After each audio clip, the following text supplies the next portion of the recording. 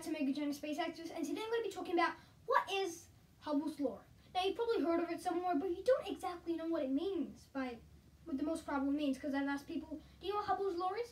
And they said no, so that's exactly why I'm going to be doing a video on it. So, let's get right into it!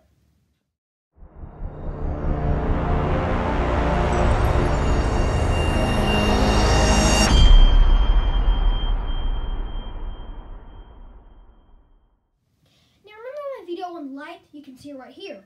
Light, you can see the thumbnail right here. Light is, you know that thing about redshift.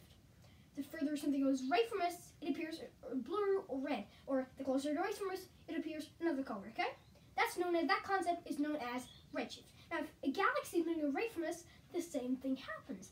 But what's this got to do with Hubble's law? This is redshift. Because this is redshift, but I'm going to be talking about Hubble's law. So what's this got to do with Hubble's law? The thing is, you know, for example, I'll say you're just sitting in, like this, right here, and then I just whiz past you in a car, and when I come towards you, it gets at a higher level, and when I go away from you, the sound waves seem stretched and distant. You can see my animated example right here.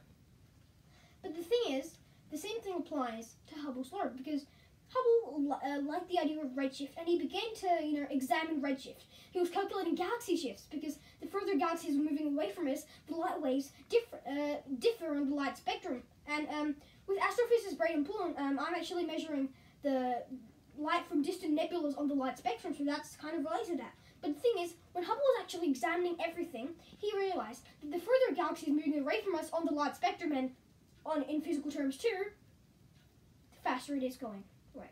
So the further it is going away from us, the faster it is going away from us. This became known as Hubble's law. So there you have it. The further a galaxy is moving away from us, the faster it is. So that's, in a nutshell, that's Hubble's law. So I hope you enjoyed this short video on Hubble's law. Don't forget to leave a like